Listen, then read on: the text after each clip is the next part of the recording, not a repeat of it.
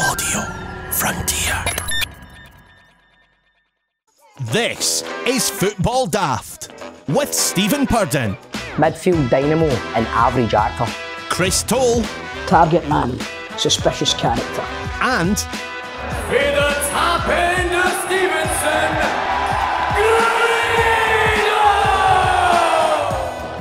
Welcome to Football Daft, the daftest Scottish football podcast around. My name's Stephen Purden and let's welcome your starting lineup. First, a man who this week ended up presenting the travel reports on Go Radio and was very, very good at it. It's Grado. Well done, mate. Yeah, I was doing well at it. Did you see my? Did you put my videos on that? It was brilliant, wasn't it? But I cannot There's been an overturned lorry on the M6, and if you're driving down there, just be careful. I liked all that, mate. It was pure professional. But you know, because I was giving it all that. Look, if you're late for your work, don't have a chip in your shoulder, right? Because the tatties. And then once it cleaned up, what was I saying? I went and said something like fucking. That's the tatties all clear now on the M1. The roads are now looking clear. Right, I was delighted with myself, right? So, but I was also nervous, right? Because I'm thinking, I hope this guy's all right. Do you know what I mean? Like, we're pure. But this morning, I made a right arse it. Then this morning, he's what hear it this morning, just a wee bit at the end, right? It's like totally like pure nervous. And I didn't know what to say, right? Traffic lights there, which could slow your old man down. Grahamson Road and Waterside, if you're travelling through East Renfrewshire, watch out for that because there's temporary traffic lights there. And also at Manford Road, at Kings Park and Castle Milk Road. Wee bit of temporary traffic lights there to keep you going. Then a lap, pure gutted look. What? Wee bit of temporary traffic lights there to keep you going. I'm not doing it anymore. Yeah, I thought you were good at it, man. You gave it. Do you know what, man? Right up until that moment, you were brilliant. Honestly, you sounded like somebody off the radio. You know what I mean? Anyway, that's the highest compliment I can give you there. Aye, it's a very good compliment. As you sound like somebody off the radio. And now, let's welcome a man who is one of the very few out there, the lucky ones, the jammy ones. I'm very jealous of him. One of the men who has pre-ordered a PlayStation 5. It is Chris Toll. Oh. Hey, can't hide debt, Stephen. Can't hide debt, mate. You can't hide debt. Were you just right in there? Did you wait till it launched and then boom, right in there? You know what? I got a phone call at 8 o'clock this morning. I wouldn't have been woken up otherwise. And I knew that Amazon were getting them at 9, so I thought I'll just stay up and chance my arm. When I went on, I typed in PlayStation 5, and any time I clicked on it, it was just taking me back to the search page. And then eventually, I pressed the button, and that holy grail appeared. Pre-order confirmed. Beautiful. That's a buzz. Is it for you, or is it for the wee man, or what? Well, I say it's for the wee man, but really it's for the both of us. You know what I mean? We play together anyway, so. I've said to the missus, man, that's what I want for my Christmas, man, but I don't know if she's going to be able to get me one now. Do you know what to do, Stevie? What I would do now is pre-order controllers. Because mate, that's what I was going to do. I was going to buy the controllers, I was going to buy the headset and have all the fucking gear apart from the actual console. And then the console's the last piece of the jigsaw. Know what I mean? Aye, it's like, do you remember when the PlayStation 4 came out? The fucking controllers, man. You couldn't get them for love nor money at Christmas time, so if you're getting a PlayStation for Christmas, you're as well buying the fucking stuff. Aye, get on What's that? I've asked for one, but I know I'll just end up playing it. I've asked for one. I take it I'll not be getting one now then if they're all set out.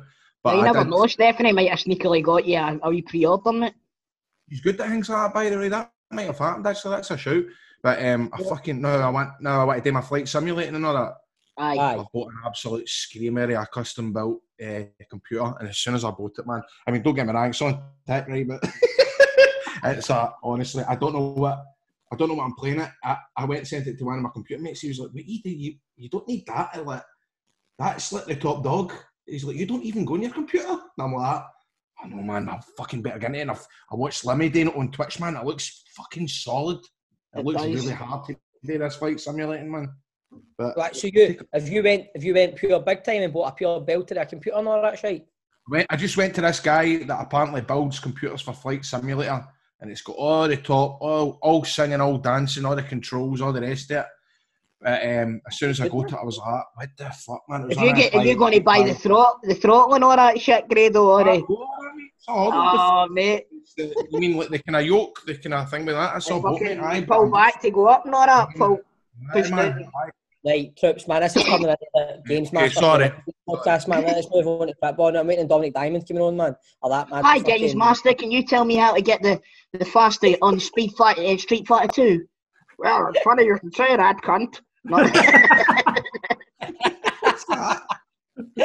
Games Master? You never see Games Master, Grado? Games Master on Channel 4. Diamond. Was that not the guy that would like top celebrity fucking breakdowns and all that? And Dominic Diamond would always have an opinion on it. Like, he was a talking head. He was a talking head on everything, man. Aye. Right, troops. Anthony Stokes has left Livingston without playing a game little over 3 weeks after joining the club. What's going on there? Mate, that guy's... I've spoke to John about this on Celtic Daft, right? That guy's a complete and utter fucking head's gone, isn't he? Aye. Have you ever met anybody that's moved clubs and have you ever known anybody that's moved clubs as many times as him and Jim Hamilton? I was going to say Jim Hamilton. He's one of the ones, Stokes. He's always kind of been on the edge of being a total tit, but he's been a good player. But I don't know. There's just always been something about him, man. You know what? He's hair transplant. Oh, aye.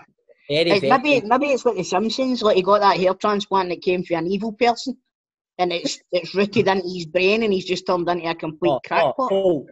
They take the follicles at the back of your head, mate. Strange stuff. Ah, yeah, that's what I say. He's took the hair off an evil person and strapped it to Right, troops. 3 Hamilton Accies players who tested positive for COVID-19 on Monday have now returned negative results after NHS screening. It's gone bonkers, isn't it? Aye. It's... Hamilton Accies nil, COVID-19. I'm not even laughing at that one. Fuck you, dick. What did he say? Wait a minute, I take a drink out my straw. Aye, fucking, you chill out, get yourself a drink of juice, mate. But they still need to self-isolate, didn't they? Yes. Aye, they did, didn't they? Aye. So they're kind of, I don't know, man. So they've got, was that a fake positive they got? It must have been, mate. It must have been. It was like Lee Hodgson, Jack Annick. I think Rangers have know these players have had them and just had it and just fired them out the door. How was the goalie last night? The Hearts goalie, did he play for something last night? Mate, fucking hell, he had the game of his life. Did he? Aye, I'm like that to John on Celtic Daft. Aye, Hodgson Edward never missed a penalty in his career. Fucking curse. He missed a penalty last night? Aye, somehow saved it. I didn't even know that. Aye, there you go. Every day's a school day, grades. But this is, we're just going to have to keep playing it by ear each week by week. Mate, do you know that, mate? You didn't shout somebody after they do there, mate. That was poor, man. No, you didn't. You did not. Just going to have to keep taking it each week by week. I'm just sitting here thinking they're probably going to need to take it week by week. But how did you play last night, Toll? Celtic were good last night. They went down a goal, obviously, pretty early on, 2 minutes into the game or something like that. Ironically enough, I actually missed it. I missed the goal because I was away doing a wee thing. But after that, they were brilliant, man. They really were. They were excellent. There's I think they're a better side without Ncham in the team. And Big Duffy looks like a threat going forward all the time. He's just up here to get the golden boot, isn't he? Nice, that's what I say. Says to John the other day, I was like, he's going to score about 400 goals this season. Aye. So you'll probably, you beat Livingston at the weekend, you'll probably go tap on Saturday, and it's over to us, man, on Sunday, a very, very hard game at Easter Road, man. Mm-hmm. That's what this is pressure for Rangers. Well, this is the biggest weekend yet, isn't it? Really? Aye, it is. I would say, and I just think I don't think Well, we're talking about this on Rangers daft, but we've done well with the all clean sheet record, but I've got a feeling that could be a bit of an issue on Sunday. I see goals in this game on Sunday because, as we're talking about again in Rangers daft, Hibs will only sit in. It'll be a different game to what we're used to playing this season, so I think it will only be as one-sided. Do you know what they've got as well? They've got two right good fucking strikers, haven't they? Mm-hmm. And they've got Kevin Nisbet. Aye. And that Boyle's a player too. Aye, definitely is. He plays in the right, doesn't he? Aye, I think so. Aye, he's good. I think Celtic and Rangers were actually linked to him. They probably will be again, man. Before he signed a new contract, but Bob, he signed a new deal with Hibs. The Hibs fans were absolutely fucking over the moon because they never thought that he would stay. So do you know what? That's kind of encouraging for me. See players staying at Hibs and not taking the money and going down to the lower leagues in England and stuff like that. I like that. I like to see that. You know. I think he is a good player, man. It's why Hibs have started really, really well. They've started well, but a few guys in my work, Hibs fans, are saying they've not actually been playing that well. They're just getting the results. I've seen them, they've looked all right, I mean, but we'll see, man. But the SPFL and the Scottish Government are in talks about holding further test events with fans next weekend with a view to getting supporters into the Old Firm game in mid-October. Fans at Parkhead. So what would it be then? I think because obviously the tester games last week, it was just the home team fans, wasn't it? Obviously. I would assume it would only be the home team, Grado, to be honest with you. I don't see, if there's going to be fans at the Old Firm game, it'll just be Celtic fans, there'll be no Rangers fans there. Aye, because you can't control who the tickets go to. You know what I mean? Mm-hmm. And that would cause ructions. Imagine the amount of supporters clubs try to get tickets for that. And, you know, it would be fucking bonkers. See, I think like me and my mates have thought about, like, me and my 5 mates sit together. But it's like, if they're going to do this, God knows the next time me and my mates will be sitting together at a game, because I can't see it. You know what I mean? Like my mates at Tam's there, I'm here, Dale, Bert, Marcy, so it's like, it's a weird one, do you know what I mean? But I don't know, man. Just need to wait. There's more important things going on, man, but it's good to get fans back to football. It needs fans. I don't see it happening this season. Either I do. I think we're going to end up in another lockdown, to be honest with you. No fuckers giving a fuck about it anymore, isn't it? Nobody's bothering their arse. It's going that way. It's going that way. It is going that way. It looks that way, man. And if it's weird. Change the subject, man. It's too depressing, man. I know it is. It's weird. So, on the show today, we welcome former Hibs captain Rob Jones, and it is my turn on the Legends Lottery. Only there's a slight problem, Troops. Well, no problem. Issue. There's an issue, right? So, today on the Legends, I have been summoned by the powers that be at my work at River City. I need to be somewhere today, so I will possibly not be completing the show. But I might need to boost, and then when I boost, I will, if it comes to the point that it's the Legends Lottery, you need to do it, I might not be there. But if I've got a legend, I'll say to him to come on. I might not have one, you know what I mean? So, you might need to do it without me. Right, cool. That sounds so. You've got a Legends Lottery and you might not be there. That's cool, mate. Hold on a minute here. Right. It's a Legends Lottery. You've got to introduce the guy. For all I know, he might have dialed into Zoom by accident, this guy. Right? And if you're wanting the points, Stevie, in fact, you know what? No, that's... I need to be the bigger man for once in my life. And do you know what? That's fine, mate. That's fine, because I understand how important that is. I know, no, but Tool, I know what you mean, because there is sometimes, right, when players come on the Legends Lottery and I'm like, who the fuck's that? Number one, and then number two, you're like, what am I going to ask them? I have no idea. Do you know what I mean? So if it's somebody that we don't ken, why don't you tell us, have you got somebody, definitely? Do you know what? I've got somebody, and do you know what? You'll ken him. And like I said, on Rangers Daft, this guy has been in the press recently for very positive reasons regarding Scottish football. Is it David Tennant? No. Oh, no.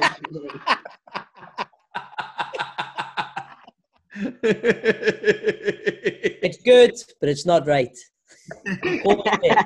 It's Roy Walker.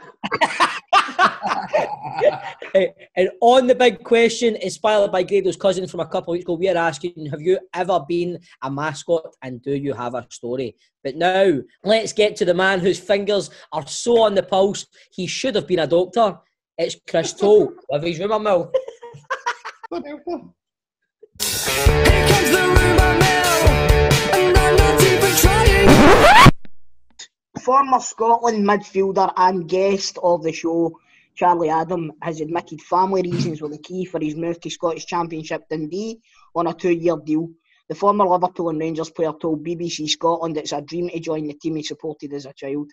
He did talk about that when he was on the show, didn't he? Aye, he did. And I said to him at the time, I said, no chance of you coming back up to Dundee. No. Away, you fibber, Charlie boy. Right. In other Dundee news, funnily enough, they're mulling over a controversial move for former Dundee United striker Nadir Chifchi. Him? My God, what happened to that guy? Oh, fucking hell. Do you know what happened to Nadir Chifchi? The same thing that happened to fucking 90% of the players that signed for Celtic or Rangers for a Scottish club. Disappeared into fucking obscurity. He wasn't good enough for Celtic. Scottish Championship's about his level, I'd say. Good luck to you, Nadir. Mate, I don't even remember him signing for Celtic. He was at Celtic for 4 years. It's when we were doing the lower leagues. That'll be weird. I don't know. I don't have any memory of him playing with Celtic. Did he get a game? He scored a few goals. A couple of goals. He was pissed. They gave him number 7 grade, know what I mean? Fucking hell, what's that all about? Well, that's a big tough. That's a toughie to take the number 6 and number 7 in the route, Celtic. They've not had one since that fucking Hardy. 50? Is he retired the number 7? They've retired it for him. Oh, that's great, man. The fucking because we get that many loan fees for him. They thought, you know, like, get a guy he's due, and they've retired the number 7. Good on them. Right, Hearts have signed former St Mirren defender Mihai Popescu from Dynamo Bucharest on a 2-year deal. Popescu will be subject to a 14-day quarantine period after arriving. That's going to become the norm, isn't it? Signing players, man, and they come, but they can't play for 2 weeks because they need to be quarantined. It's like when Jim Farry was in charge of the fucking SFA. There we go. Preston already. See, Grado doesn't get that one. Nah. That tickled me, that one. That tickled me. That was good. I like that one. Timmy, man. Preston are ready to do a player plus cash deal involving Deepdale star Daniel Johnston and Rangers forward Jordan Jones. Rangers are reported to have offered $2 million plus a Northern Ireland international. Might be a good move. I like Daniel Johnson as a player, actually. He's quite tricky. He's a talent. He's a good player. St Johnson. Do you know him for like watching? Watching the English football, mate. Aye, I always watch the magazine shows kind of thing where you get the highlights shot against. It's like, do you know him for watching that? Aye, mate, English football. Stevie, I'm just sitting here thinking, does he know him for watching the hang on the hang? Yeah, it's fucking diet. It's fuck me, man. Yeah, he's got 12 goals and 8 assists last season, man, and that's a hard league to get that in, so he must be trying to move on. Right. St Johnstone are keen to sign former Aberdeen midfielder Craig Bryson, says manager Callum Davidson. And inspired by Mark Miller's filming of Albion Rovers, Lucasfilm are set to dip their toes into Scottish football as they look to take the rights of the championship matches. The Star Wars creators are to use the state-of-the-art 3D technology and sound effects to add another dimension to the likes of Dunfermline versus Morton. So you've maybe not heard much about that, but imagine like when somebody shifts the ball, it makes like a lightsaber noise. And when you hit a shot, it goes pew. Brilliant, magic. Bring it on. I'm all for it.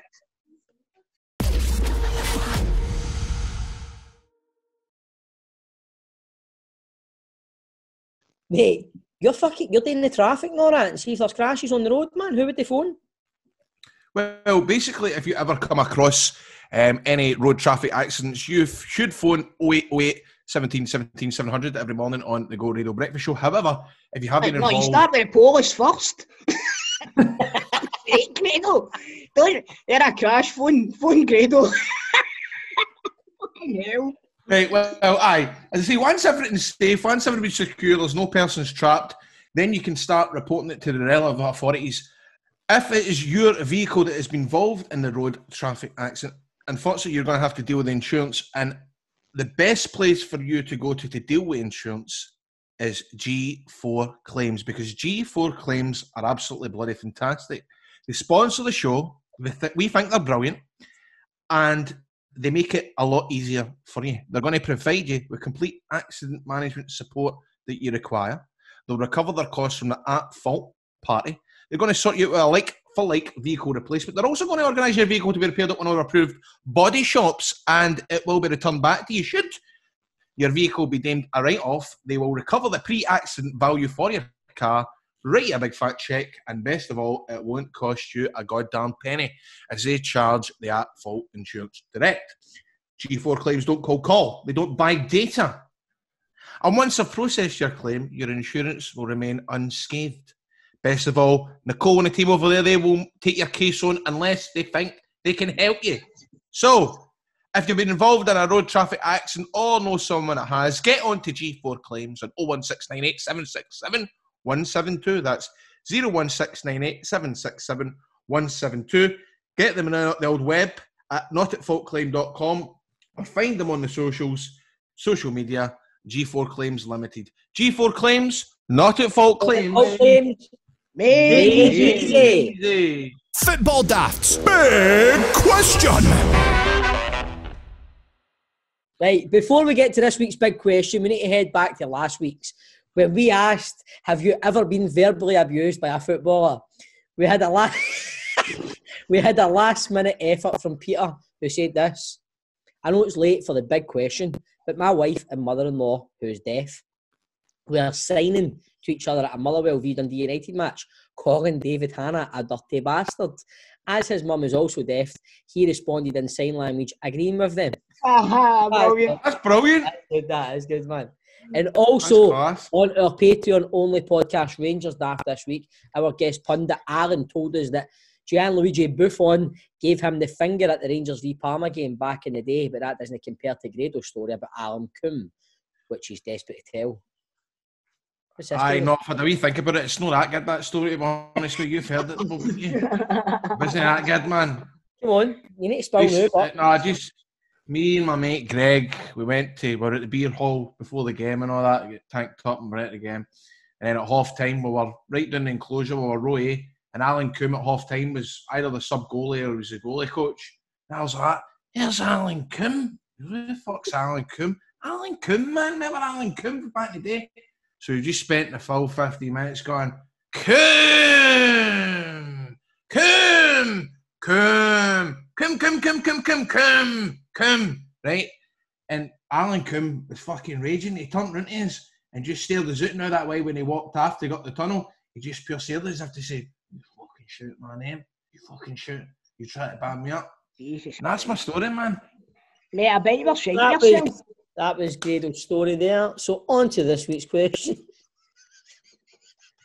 you know what? See, halfway through you telling that story, I just remembered you told us it on Rangers Daft. I'm going, oh, for fuck's sake, man. Cool. So on to this week's question. After Grado's cousin came on the Legends Lottery to talk about his time as a mascot at Kilmarnock, we thought we'd put it out there to see if anybody else has been a mascot. And have you got a story? Any stories, boy? Oh, you must have a story, but I'm not fucking telling you. How? Any time I mention anything about when I was away, and it's the fucking Aye, but they're good, man. You must have a good story here. You want to know the story, right? I was meant to be the mascot for Celtic versus Borussia Dortmund in Germany.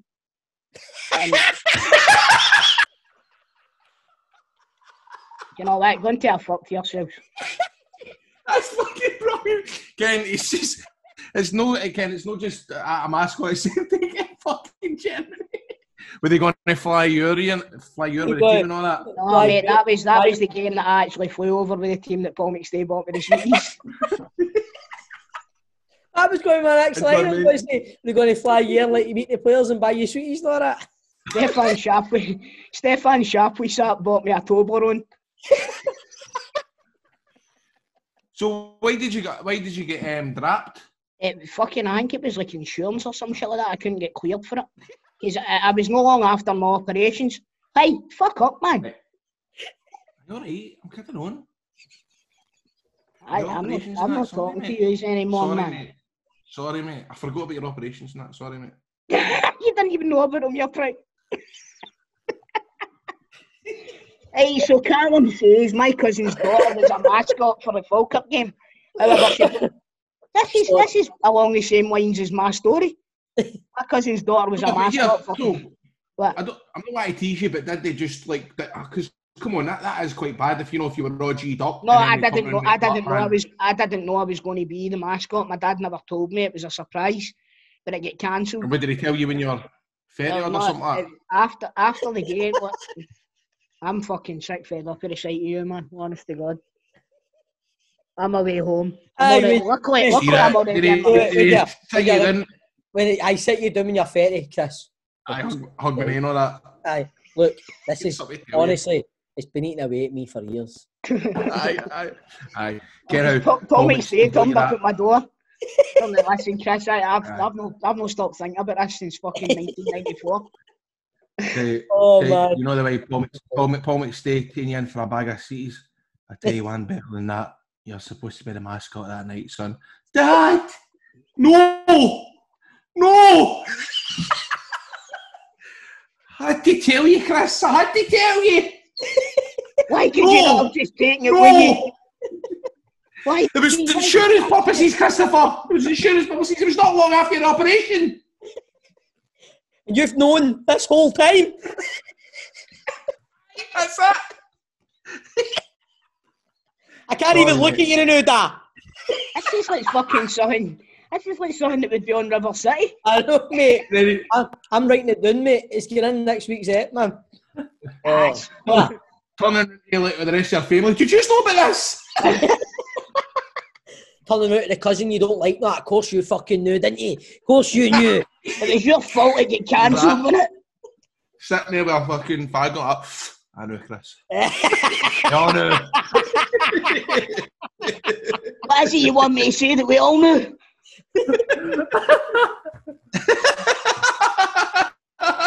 Mate, honestly, it's gold, mate. I love these stories for you. It's amazing. I wasn't a mascot. I was a flag. Now you can get the flag bearers, Ibrox. Were you? I done not that. Not anymore. You don't. Aye. We pure can't take it when he says stuff like that.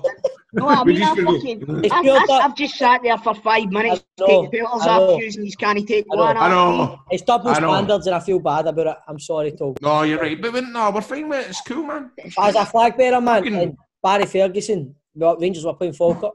And wait, age were you? 24. Like, where have you been? Seriously, I'm not joking. I was like early 20s. I was. It doesn't go by age, it goes by shirt size. Aye. I was like, I'll do it. Up hospitality and all that, but out with the flag and all that shit. But when I done it, Scott Arfield played for Falkirk at the time. I was at that game. Oh, yeah. And he ran out. That game. I was giving loads of abuse to the flag bearers that were going around the park. It's a story here. There's no story. It's just that Scott Arfield ran out and I was pure cheesing myself. So we were like, oh, look, here's a wee man. How you doing? And I went, all right, mate, floating nothing here. And then we signed Scott Arfield. It's up there with the Coombe story, man. How did you know you... By the way, that's worse than the Coombe story. But John, how did you know you were at that? How did you know that you were that specific? You were at that specific game? I don't get that. Well, that was a game. Scott Arfield only played a couple of seasons for Falkirk. It was Flag Day at Ibrox, and I was there for Flag Day at Ibrox, and it can't have been that many. Flag Day at Ibrox. Anyway, I was there for Flag Day at Ibrox. If I'd known then, I know now. I'd have fucking bigger pelter, Stephen. Hey, right, let's just move on for this. We're off. Okay. Right. Aye, but I've enjoyed that, man. That's good. Callum has phoned in to say. He's phoned in, has he? My cousin's daughter was a mascot for Falkirk game. However, she broke her leg before the game. Rather than cancelling, the club organised for her favourite player, Will Vaulks to carry her out to the centre circle and back again. That is class. That's Tell you what, Stevie, they must have a good insurance company. that is class. G4 claims.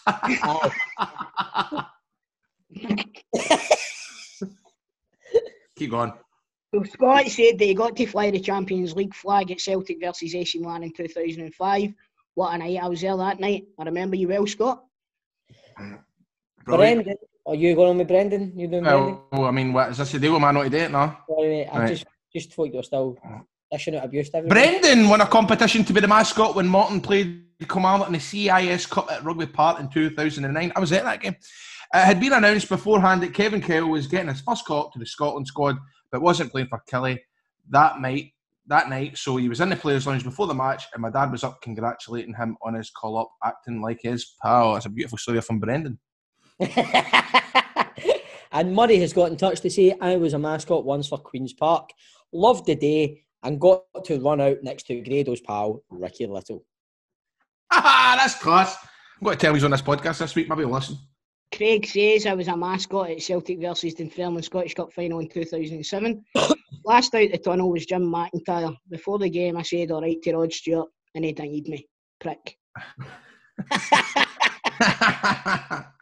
Greg says, I was a mascot for Clydebank versus Cowden Beef in the 1992-93 season because my pal's dad knew somebody. I remember running out for a kickabout with the players before the game. One of them told me to try and scout the linesman with the ball while he was checking the nets. The ref let me keep the £1 coin for the coin toss. Happy with that. My mate's dad said it would be 5-0, and it did end up 5-0. I went to the changing room after the game to get my programme signed by the players.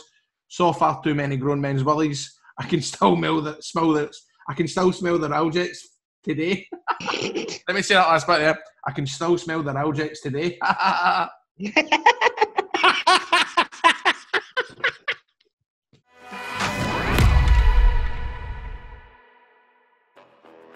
Let's welcome to the Football Daft a man who arrived in Scottish football in 2006 with Hibs.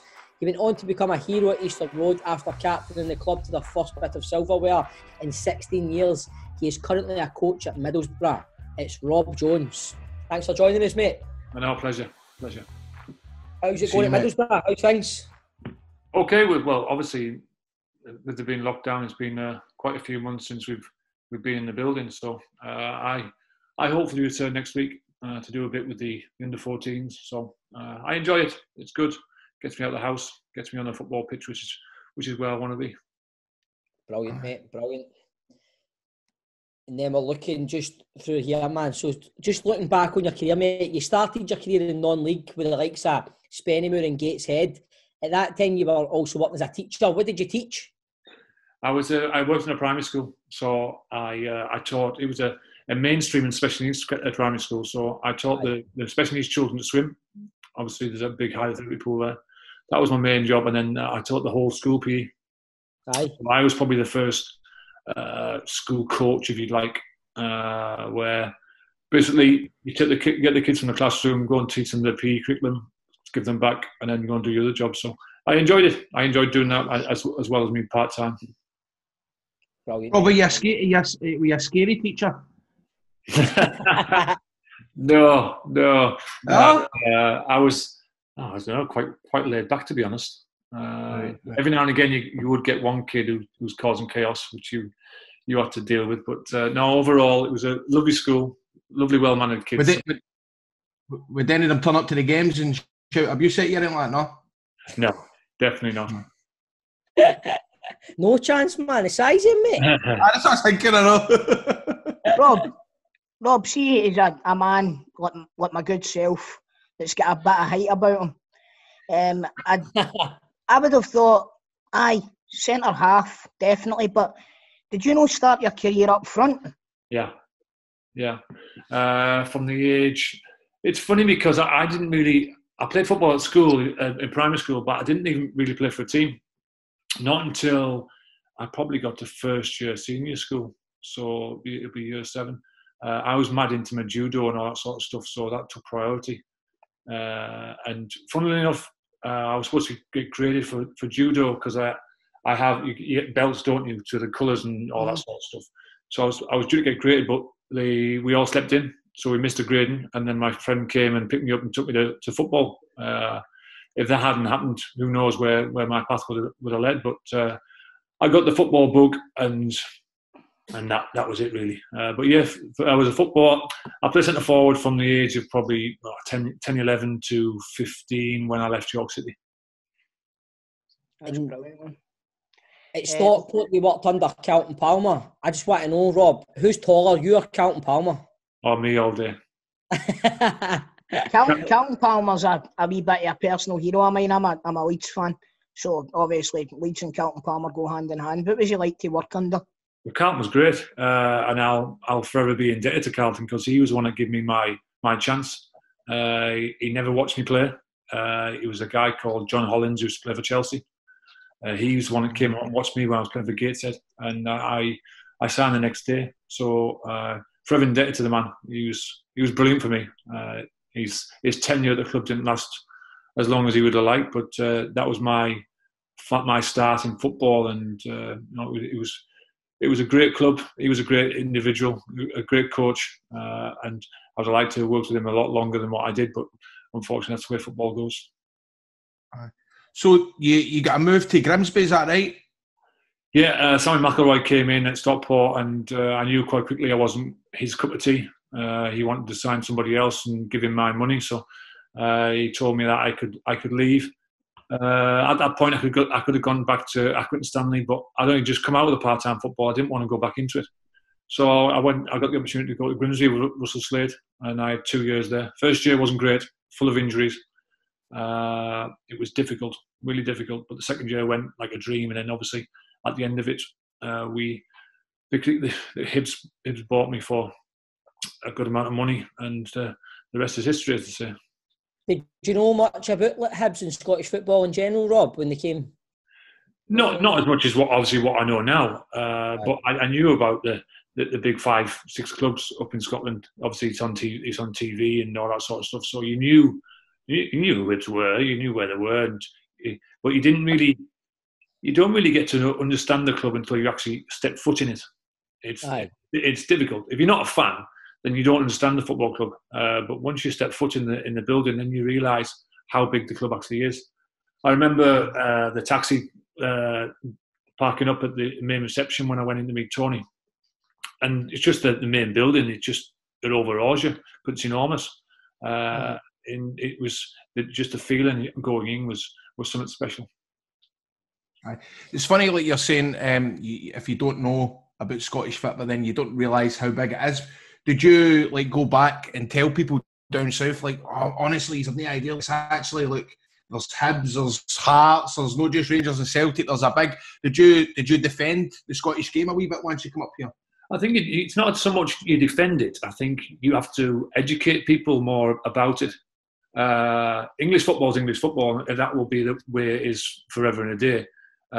But Scottish football is a bit of a different identity to English football, and like I said before, you've got to be in it to understand it. And it's a great setting to play football. It's a great standard. Some great football clubs, some great footballers, by the way, and it's about educating them. And there's players that I've played with down south who have gone up into Scotland. Gary Hooper, I played with him at Scunthorpe. I was one who spoke to him about it. He used to pick my brains about the Scottish football and Celtic and whatnot, and he did very well in his time up the road. And there's been a few more, so I will always sing very highly of Scottish football. Aye. No, that's brilliant. Sorry, Stephen, that is brilliant because you do get a lot of like English pundits and stuff like that, and most recently, Gary Breen talking about how Shane Duffy's fucked up his career by coming to Celtic. These people have never set foot in Scottish football, you know what I mean? And they shouldn't have the opinion that they have of it because, like we said there a minute ago, they don't actually really know what they're talking about. You know, Scottish football is blood and thunder, 100 miles an hour. There's a lot of players, good players down in England that have come up to Scotland and haven't been able to cut the mustard. You know, so it's the sooner that people get more educated, like you said, Rob, definitely the better, in my opinion. Well, the Scottish football, that put me on the map. my name became a household name because of Hibs. It's as simple as that, and I'll be forever indebted to that. If I had to come up to Scotland, who knows what would have happened? You don't know. You haven't got a crystal ball, so it's important that you live in the here and now, and you take stock of where you've been and what you've done. Do you still keep track of Hibs and stuff? Do you still keep an eye on the results and stuff, Rob? Always. Had a good start to the season, eh? Yeah, I was up 2 weeks ago for the Aberdeen game. I did the half-time draw. Half-time draw. I did the Hibs. Was he punters? only sell 12 tickets and it's the other away players. I did Hibs TV, so it was good. But I try and get up 4 or 5 times a year, but because it's a club that's really close to me. So. You're obviously a bit of a cult hero with the fans as well. You're not a cult hero, a huge hero for the Hibs fans as well. Because when you come up here, your first season, man, you scored in the cup final, didn't you? And helped them lift the League Cup. So it's, they're always going to welcome you with open arms, I would think. Yeah, I have a really good relationship with supporters. Even when I left for footballing reasons, and that was it. No, whenever I come back up, it's a very warm reception. It's nice to come back to people that really get you and understand you and know why you do your things you do. So, right. So it's funny because you were on. On you go, Grado. I was just going to say, he's doing Hibs TV with the former presenter of Football Daft. Would I be right? Were you doing Hibs TV with David Tanner, big man? Yes, I was. Yeah. Aye. How's he getting on? Good guy. He's all right. Yeah. Is he talking about me now? Not this time. Maybe next time. Rob, sorry to interrupt again, right? But there's something I've always wanted to ask you, right? See, when John Collins came in, there's a rumour that he walked into the dressing room, whipped his top off, and says, "This is what I expect for you." Is that true, or is it a lot of shite? Well, if you're asking me, it's a lot of shite because if he did, I wasn't in the room. So, right, that's all I wanted to know. Thank you. But what was your relationship like with John Collins then?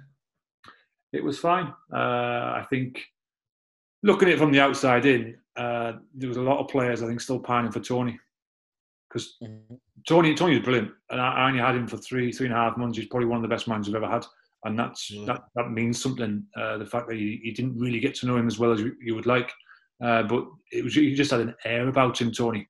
And when he walked in a room, everybody stopped and listened and took note and acknowledged the guy. I think it was tough for John when he first came in, because the young boys had been with Tony now for probably 2 years, and Tony had guided them through and helped them. Tony never shouted, never raised his voice.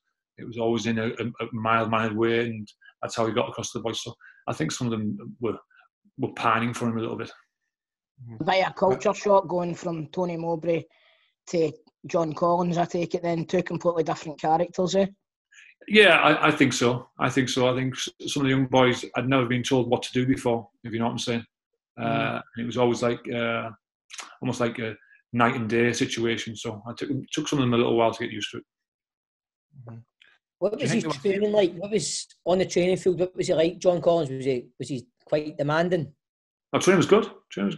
But at the end of the day, you're out on the pitch playing football. You get paid for it. It should be irrelevant who's coaching you. You should want to do it as much as you can, as often as you can. But training was good. He sometimes he joined in. Sometimes he'd stand and watch from the side. But no, training was good. It was always at a high tempo. He'd always felt tired at the end of it. And to be fair, the football we played from the time he came in was a bit more total football. So we all had to change, especially me. I wasn't really a footballer with the ball at my feet. I had to develop into some sort of player who's comfortable with ball at his feet and start and tax off. So it was a change for everybody, really. Right.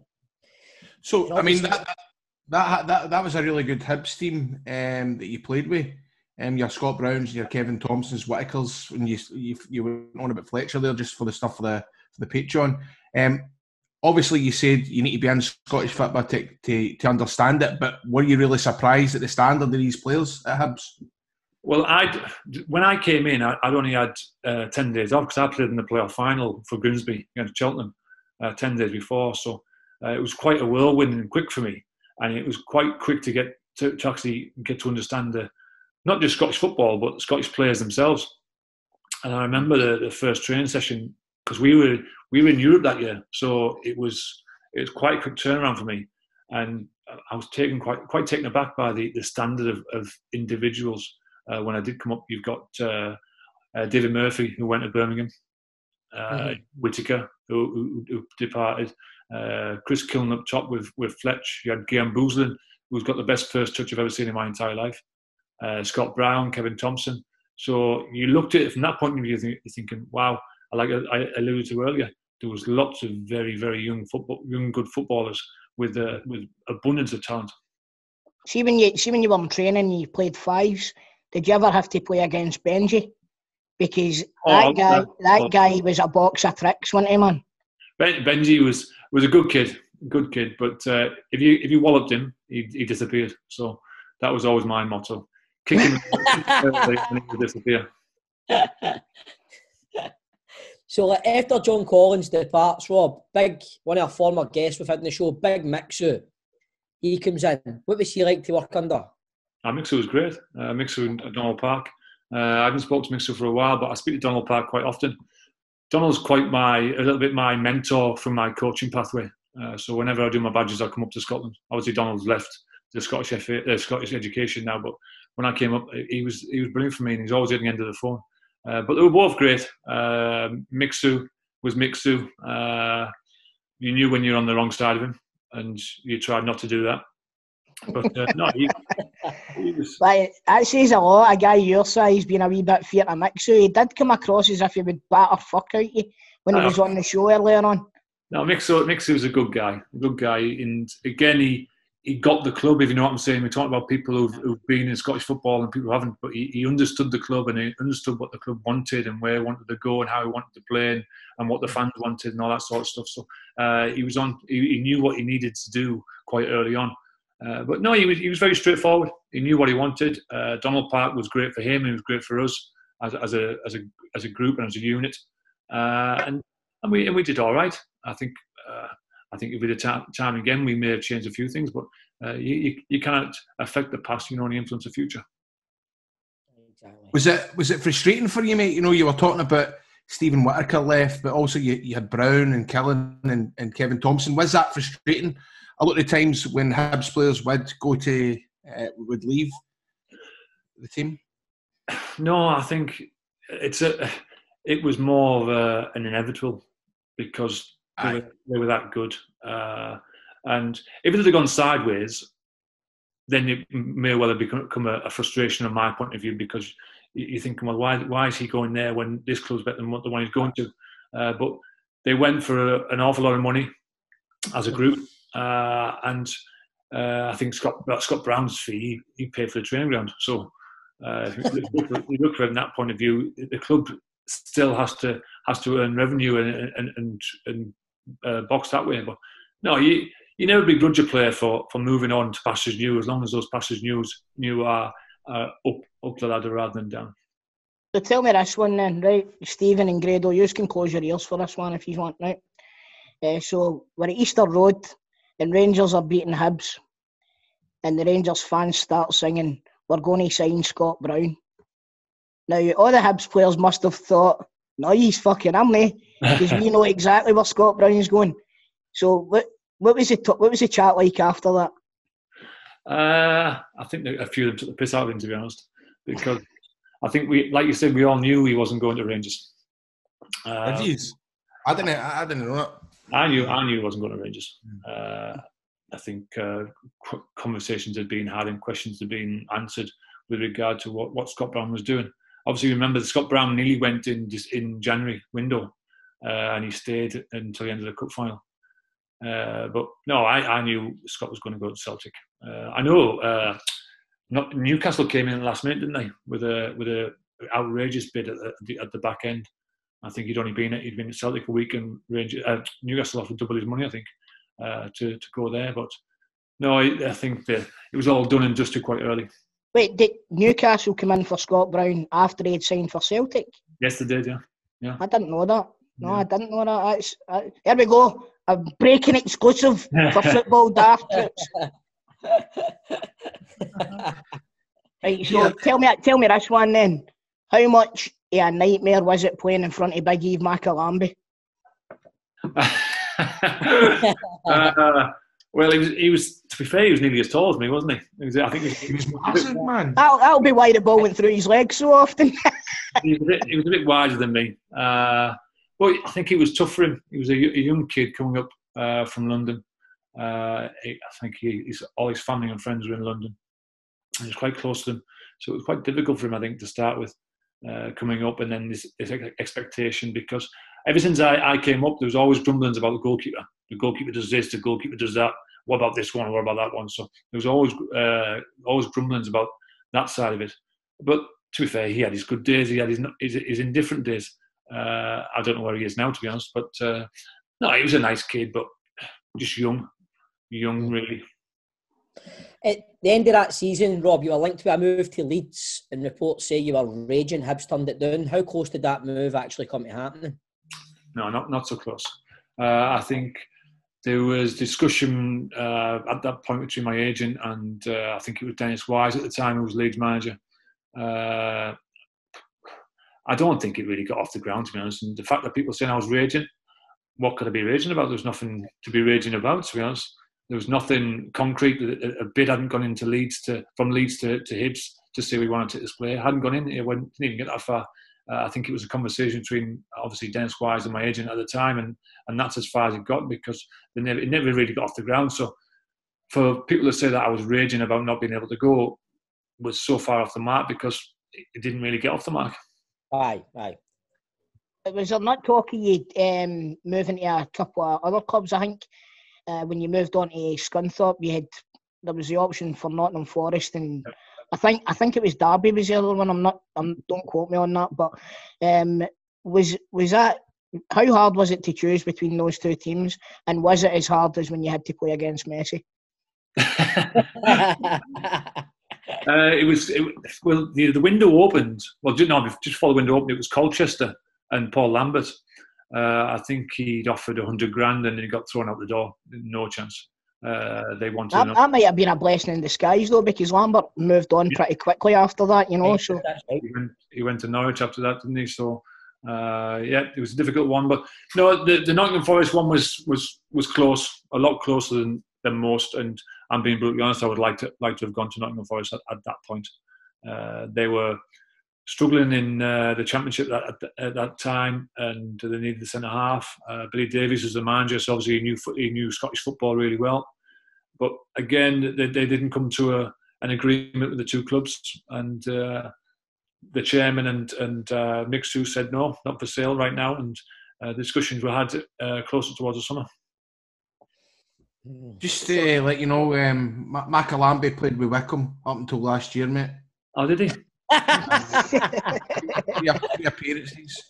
Tell us about the game against Barcelona at Murrayfield. Then, did you get MD's shirt at the end of the game? I took I don't do shirts, never have. I can't imagine you doing that. No. Aye. You look too cool. But I took my two little boys. They wanted one, so I took. I think he was bought called Caceres or something. He signed for Southampton 2 years ago, centre half. I never heard of him. Oh, aye. It was just a memento for my little boys, and they've got it up. It's been framed and it's up in one of the rooms. But that's class. No, it was more of a surreal game, to be honest. You start off the game with Henry and Messi to deal with. Then Henry goes off and you get Samuel Eto'o. And then he moves out wide and the young boy Bojan came on. So you're looking around as if to say, when are you ever going to leave me alone? And it was impossible. No, it was sensational. What an occasion to be involved in. Not many people can sit there and say he played against Lionel Messi. So did he score that day? Who, Messi? Aye. Messi got a hat-trick. All right then. My next point was going to be, Well, not many people can say that they played against Messi and kept a clean sheet, but a hat-trick's nearly as good, isn't it? No, nearly as good. Three carbon copy goals he scored. Cut in from the right-hand side, whipped it in top bins each time. It was against Paul Hanlon was making one of his debuts. Paul Hanlon, was he? And he had Lionel Messi. Oh, imagine that, right, man, you're going to make your debut, right, who we playing? I'm no well, I can't come in today. Right, so Derek Riordan rejoined the club. We've spoken about Derek Riordan on this show before. All the talent you could hope for in a footballer, pure natural talent, bit of a head's gone. So what was he? What did you make of Riordan? How talented was he? Well, he left the first time just before I signed. So I think he moved across to Celtic in 2006. I think it was a week before I signed. So I never got to know him from the first time round.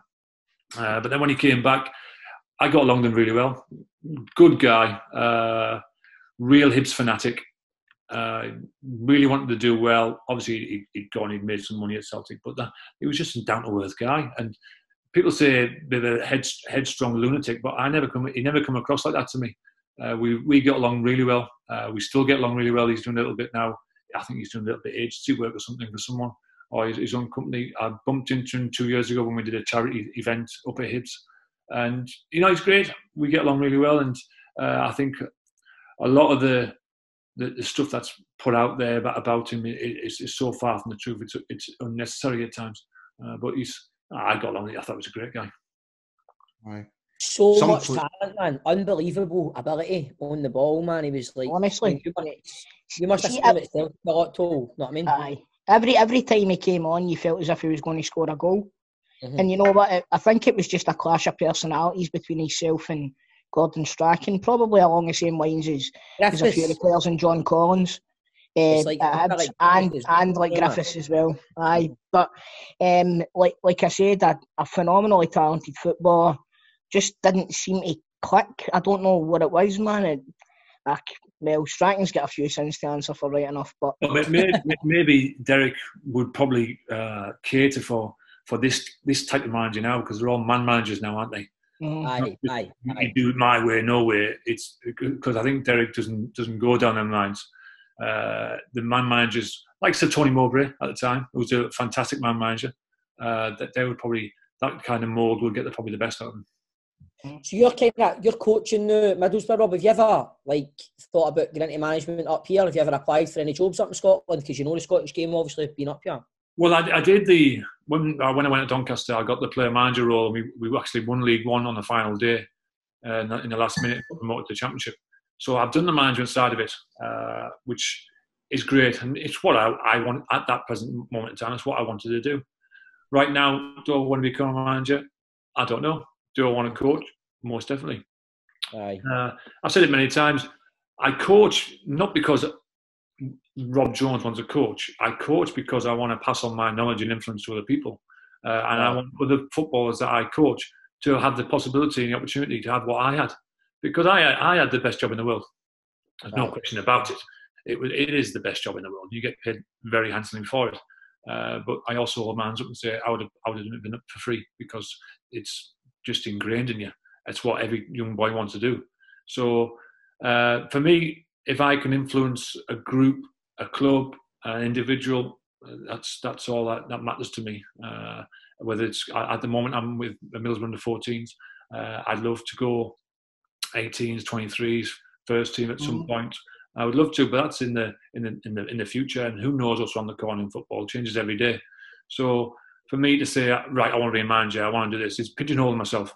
So I'm open to anything, as long as I think I can go in and be a positive influence on the club, on the surroundings, and on the individuals. Then yeah, I'm interested. And if someone feels that I can come and do a job for them, then great. You come across as a bit of intelligent big fella. Mate, I was legitimately about to say the exact same thing there. You speak really well.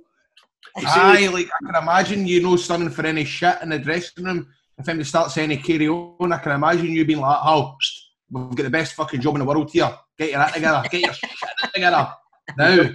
Well, you look at the facade of the bald head and the nose that's splattered all over my face, and the fact that I'm 6'7" and I shout. That is a perception that probably helped me in my playing times, but probably maybe a difficult one when I'm in the coaching surroundings. But no, like most people, I have that switch, and unfortunately, that fuse is very short. The same as me. It is. It is. It's very short, and I know what I want. And if I see that things aren't being done properly, then I air my views. And sometimes that makes me pin people up. That sometimes it makes me have a scuffle, have an argument. I don't care. I know what I want, and hopefully I know how to get it, and the right way of getting it, and the right way of moving around it. But if someone's standing in my way, then you're in trouble.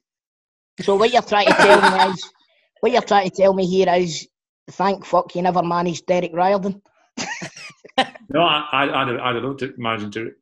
Like I said earlier, we got along really well. And no, he's one of those footballers. I came across a boy when I was in the 23s at Doncaster called Liam Mandeville, who's at Chesterfield at the moment, and he's from my neck of the woods, and he's a player that you just don't coach. You just let him go and play. Mm-hmm. That's in the same mould as Derek, because Derek just wanted to play, just wanted to go and score goals, just wanted to run around, was delighted to be there. And when you put limits on these people, it takes away their individual qualities and special talents that they have. Right. So for me, Derek was in the same mould as Liam. Just let him play. Let him go and cause chaos. So, as I said earlier, you speak really well, and you mentioned that you'd been working for Hibs TV. So, if the coaching thing doesn't work out for you, then there might be a future in punditry. But I take it you've watched a lot of Hibs this season. How do you think they're doing under Jack Ross? Personally, I think that they're having a great season so far. They've started really well. It was a disappointing game against Aberdeen. They just couldn't break them down in the second half. It was tough for them. And Aberdeen, you've got to doff your cap to them, because they've been there, done it before. They went 1-0 up away from home, and they just shut up shop and said, basically, go on and break us down. And Hibs on that day just couldn't do it. But then they bounced back really well against St Mirren last week, and then they've obviously got Rangers this weekend, which is going to be a toughie. But no, I think if you'd have said, what was it? 5 wins, 1 draw, 1 loss from the first 7 games, you'd have taken that with both hands without a shadow of a doubt, sitting second in the table. What we don't want is another season from like last year. So the longer you stay up as high as possible, the better for the football club. And no, he's got a playing some really good players there, really good players. Back four is really strong and solid. The keeper looks really good, big Marciano. So no, it was good. It impressed me on that day, other than the result. We were talking about that earlier, weren't we, Stephen? We were saying how the Hibs front line could really cause Rangers problems this weekend. Deutsch and Nesbitt, great players. The boy Nesbitt, he was in the studio with me because he was injured. But I've seen him. He scored again the other night when he came back. So he came across as a kid who was just desperate to play and desperate to do well. And those ingredients when you're a footballer are vital. Definitely, man. Brilliant, Rob. Mm-hmm. Well, Rob, every week on this show we do a 90-second football daft quiz. You up for it? It's nothing like your first quiz, is it? No. No. No, mate, it's not that, mate. We always do it right. So we always put our guest football knowledge to the test with our 90-second football quiz. And we've got a new leader, as John Sutton scored 15. He's top of the league at the moment. And we've got Mark Wilson and Keith Lasley tucked in behind with 14, while the good Dr. Kenny Duker and Kevin Harper just behind with 13. We've also got fellow Hibbies, Ian Murray there as well. He's on 7. And your old gaffer, Mixu Patalainen's on 3. With Falkirk manager David McCracken still at the bottom with 1. Is there anybody on that list you want to beat, Rob? Just get me above Nid. That'll do me. That'll do me. Cool. Right, so we get 90 seconds on the clock. You can't pass. You must give an answer. You ready, producer John, with the time? Yeah, right. Your time starts now, Rob. Who currently manages Airdrie? Mix of Outline. Which keeper did St Mirren sign on an emergency loan from Hearts?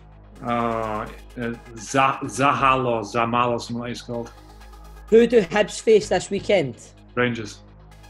How many goals did you score for Hibs? 14, I think it was. What Scottish club has Charlie Adam just signed for? Dundee. Who plays their home games at Galabank? St Mirren. Davy Irons is the current manager at what club? Airdrie. What town do East Fife play in? Stirling. In what year were you voted Doncaster Player of the Year? 2012. Who did Chelsea sign Kai Havertz from? Bayer Leverkusen. Scott Booth is the manager of what women's team? Hearts. What team are nicknamed the Spiders?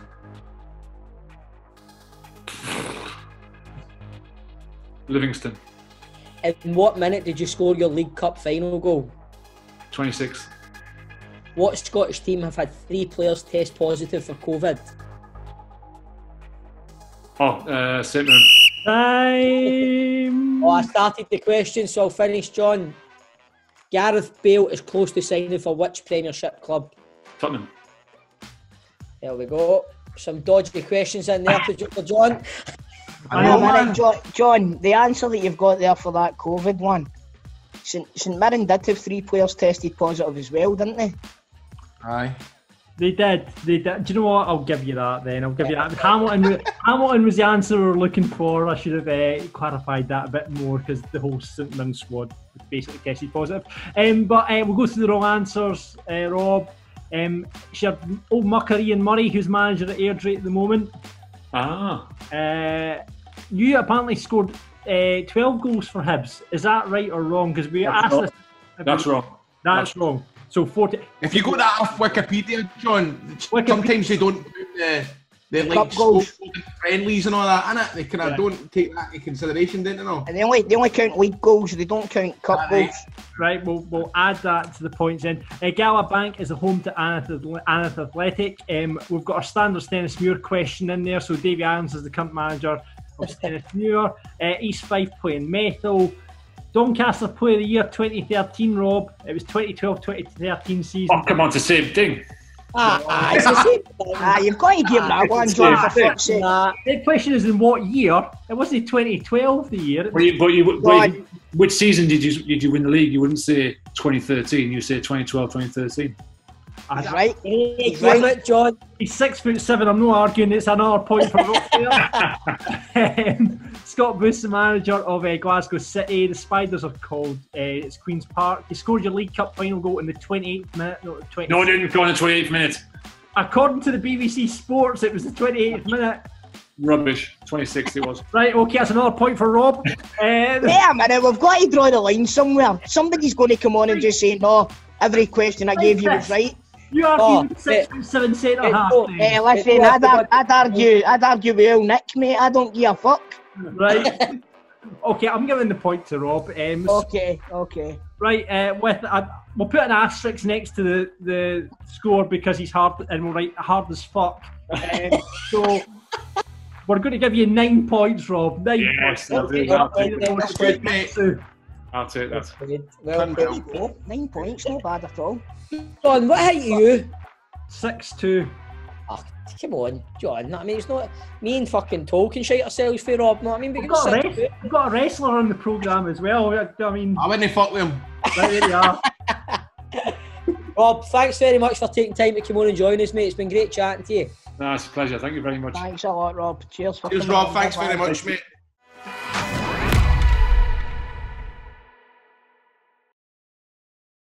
It's once again time to try and give away some Beer 52, and we have 2 cases up for grabs this week on the Pro Set Playoff. In front of me, I have the 91-92 season Pro Set cards, and we get a contestant on to play one of the boys to see if they can guess the player before them. And this week, we welcome Shire supporter John Conlon. How you doing, John? Oh, lads, good. How you doing, John? Welcome, my man. Thanks for coming on. Oh, the shiny pie, na na na na na. The shiny pie, na na na na. How many teams do you support, though? I support whoever my pals play for in Celtic, and my mate played for the Shire for years. My wee cousin played for East Stirling and all, mate. Hey, who's that? Squib, Mark McKenzie. Mark McKenzie, aye. Aye, he played for you, mate. He's Do you remember Graham McGee, big centre half? Aye. Is that your neighbour as well? That's my pal. We had a good result on Tuesday there. We pumped Falkirk on Tuesday, John. Hey, John. Yeah, we won't talk. It's a pre-season friendly. These are meaningless things anyway. Oh, don't know about that. Fucking pre-season friendly in September. What is the word? Who's the best player to play for East Stirlingshire in its history? Oh. Big Hizzy. Hizzy knew where the goals were. We had a goalie for Wales back in the 60s. It was a Welsh cap, or 50s, I think. But I can't Neville Southall. I don't think it was him. We've not had many good players. We've been pretty shit. Who's your favourite? Them. My favourite, Michael Geraghty. He was a fan's favourite back in the 90s. Michael Geraghty. Aye. So, John, we'll get cracking on with the quiz. The rules are really simple. I'm going to read a description from the 91-92 Pro Set playoff cards. You've got to buzz in. The person that buzzes in first gets the answer, but you can once you've buzzed in, you can't continue in the game. So, first to two, and if none of you buzz in, I'll flip over the card so you can see the player and try and guess who it is, right? But first of all, we need to hear your buzzer, John. What's it going to be? 180. Right, okay. I'm going to draw. Is there anybody you would like to play, John, in particular? I don't. No, I know I'm on form, man, but you're sitting there talking about fucking goalies for the 60s and all that. Welsh cap goalies. So you can... I've got a feeling you're going to be good at this, mate. Right, okay. We'll do the draw, and the name we've drawn out today is Stephen. Yeah. Oh, day off. Yeah. Into a salad for nothing. Why would you got to put my name in that fucking hat, John? You're desperate to play Chris, aren't you? I need to redeem myself after getting my arse scalped off that last guy. Yeah. Stephen, what's your buzzer going to be? Pedro Mendes. Right, okay then. Right, here we go then. First card coming out, and this player is a Celtic goalkeeper. He's been first choice goalkeeper for Celtic Park for 12 seasons. Join them. Pedro Mendes. No, John was in first. John. Sorry, what was that? Pat Bonner. Pat Bonner. 1-0, John. That was an easy one, that one. That was an easy one. It's an easy one, that one. Have a go at it. I buzzed. He fucking Shire were in before me. Right, here we go then. Next player. He's got a name, mate. Next player up. This player is one of the most exciting talents in Scottish football and is now in his second spell at Tynecastle. After 6 seasons as a regular selection, he moved to Newcastle for $750,000 in 90. John, we in there? John Robertson. John Robertson.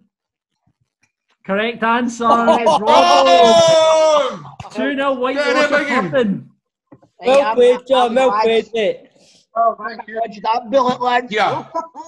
Yous are absolute dog shit at this, man. I'm the best on this. Yous are a fucking redneck at this game, man. That's my first done it once. Give me a break. That's my first loss. I take the week off, man, and he's got pumped, man. John, well played, mate. Honestly, well played. Done, John, my man. For running the beer. Get in there, biggie. Thanks for listening to the show, bud, and thanks for coming on, mate. I appreciate it. There you go, John. 2 crates of beer heading your way. And remember, if you want to play like John, get onto our Twitter at FootballDaftPod. You have to be over 18 and stay in the UK. And remember, you can get a crate of beer 52 for just the price of the postage and packaging. They'll send you beers from across the world from lots of small batch breweries. So you can get that right now at beer52.com/daft. beer52.com/daft. Just pay $4.95 for the postage and packaging and you'll get a carry out for the weekend. So there you have it. And if you want to get on next week, get on the socials. The Legends Lottery on Football Daft. Let's take a delve into the pick and mix of Scottish football and see if we can pull out a fizzy cola bottle. As once again, it's time for our Legends Lottery. Each week, one of the team is tasked with finding a former hero, getting them on the show. Then you rate how good they were out of 5. Stephen leads with 19.3. Chris is second on 13.9. Well, I'm at the back of the game on 12.5. But before we find out who is on this week, let's, of course, find out Chris's score for last week. So we had Michael Gardine on last week. Bit of a short interview because he had to go elsewhere. We'll get him on again, but that kind of reflected a bit in the scores, I'm afraid, Chris. So Michael only got a 3.3. That's not bad. That's not bad. Is it? Yeah. Okay, I'm all right with that, but I think Michael will show his true colours when we get him back on the show, because I didn't do him justice. No. To be honest, I didn't do him justice. So But where does that put me? You're still at the bottom, Dafty, because it's me to get the points. Right, oh shit, right, okay. Well, well done, Tol. You are still second place. I've got a feeling that I'm going to catch you one day.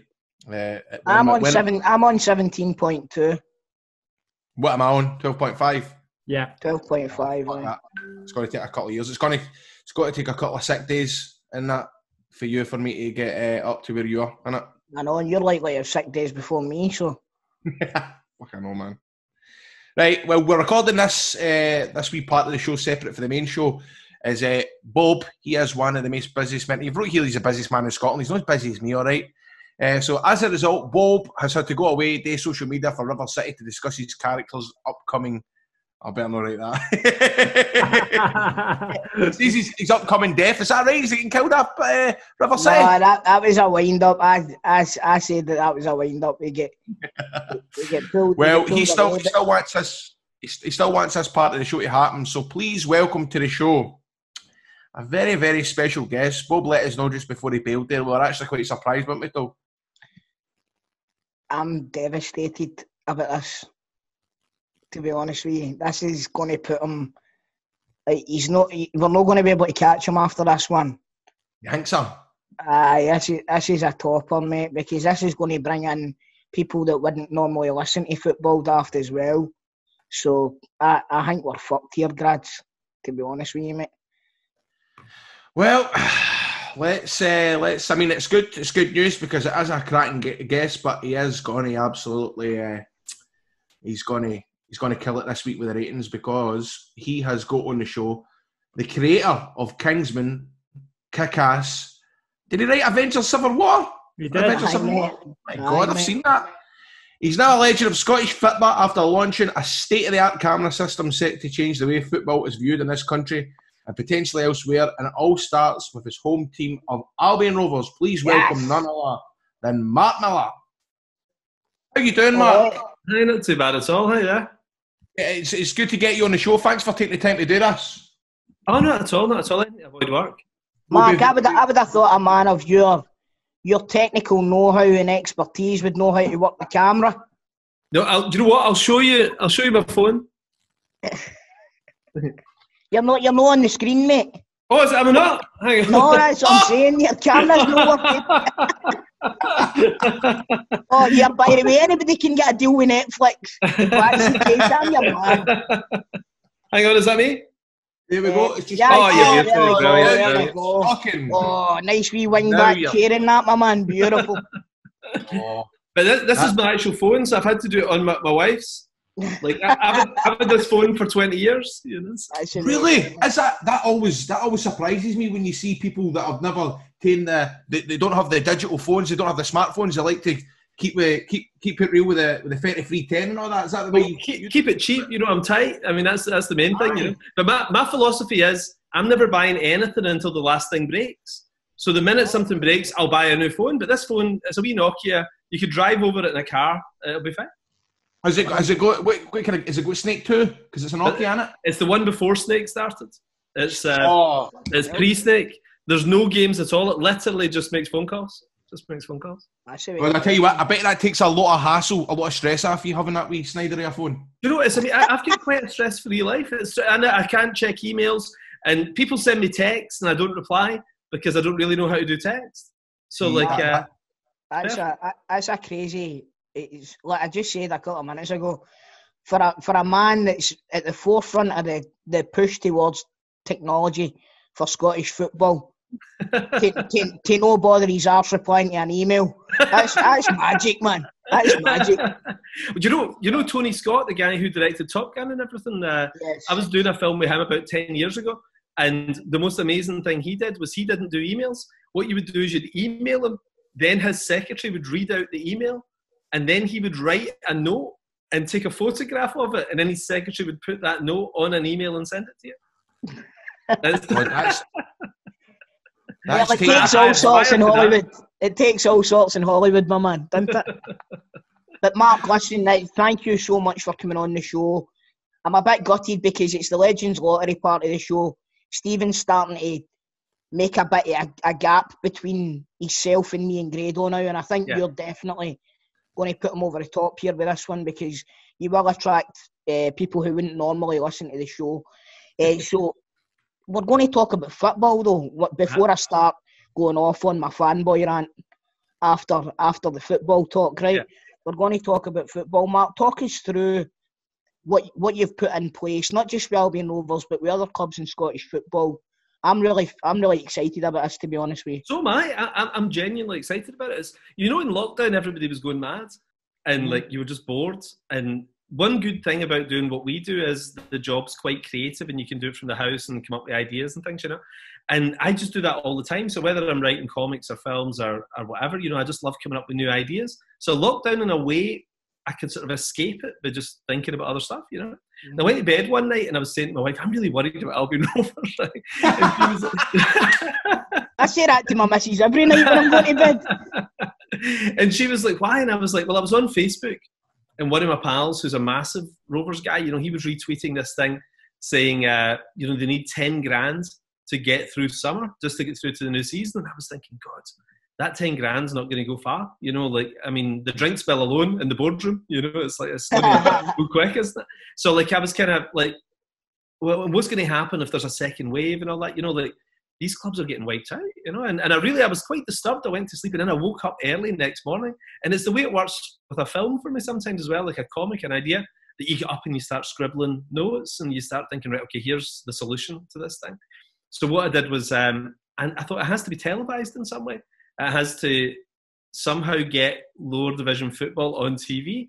But there's the obvious problem with that, which is there isn't a big enough audience to justify a 20 grand van sitting in the stadium, sending this stuff back to ITV or BBC or whatever. Not just that as well, Mark. If you sit a 20 grand van outside Clifton Hill, when you come back, the wheels are away, mate.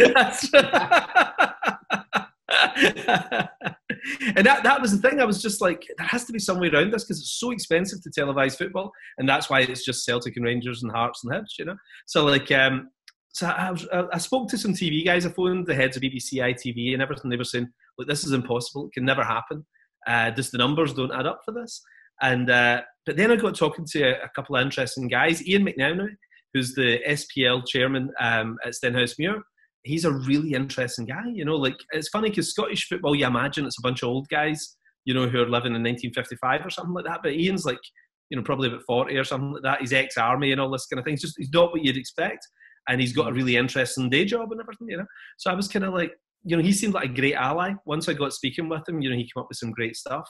And he was really interested in this. And we were trying to figure out a way to do it. And he said it would be cool to stream it in some way, but that could be cheaper. And we talked about the idea of all the games being played in one stadium and then all streamed, between 9 and 5, Saturdays and Sundays, stream all the games for League 1 and 2, but it just seemed like a massive hassle. Everybody wants to use their own grounds and all this, And then I spoke to a pal of mine called Liam Nugent, and he's got a digital platform company. And I put him in touch with Ian, and then we all just started a wee email chain, and and they came up with this brilliant idea, which is cheaply streaming all the games out to anybody who wants to see them. So it's kind of like, you don't even have to be confined to Scotland now. What you can do is you could watch an Albion Rovers Stenhousemuir game if you live in Taronga in New Zealand. You know, you just pay a small fee and then you can watch the game. And it monetizes things for the clubs. It means the clubs can actually get paid and see through this bad time. It means people can see the football, the players can play, the league continues. So the Premiership will be fine. They'll be looked after because they're so rich. But this could give us a Premiership type deal at a lower level. No, I actually think that this could put the lower leagues over the Premiership in money terms eventually, which is going to open up a whole lot of doors for the future of Scottish football. I've spoke to John and Grado and Stephen about this last week, and I'm buzzing about this. I really am.